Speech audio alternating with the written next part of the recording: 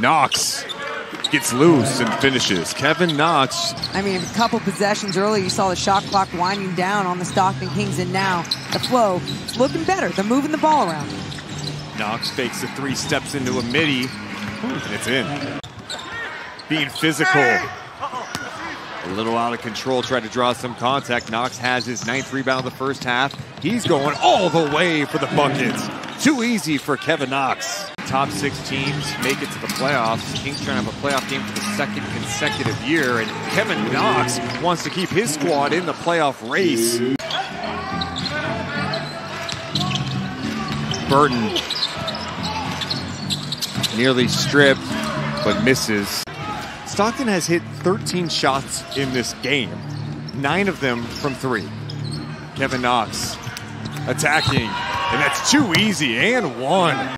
Squaring his body up right here, takes the contact, goes to the free throw line. Well, I definitely agree with that. I was doing the broadcast with Chelsea Gray last night, and she was saying, why don't coaches understand how to use a challenge the right way? Well, Knox knows how to shoot the ball the right way.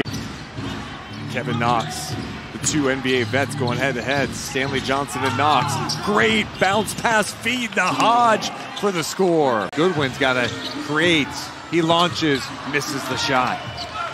Much better defense by Rip City, too. Knox 3. It's in, and the lead goes back to Rip City. 4 of 7 from 3 for Burton. He leads Stockton in scoring with 21. Davis misses on that 3-point attempt. Put back, no. 3rd chance. Knox says, give it to me. And one. Trying to get that rebound. Look at that first initial bounce, and then it just goes off Deontay Burton's hands. Can't control his body. Stockton had that big 3rd quarter. Tough pass turned over. Knox has it. Jones.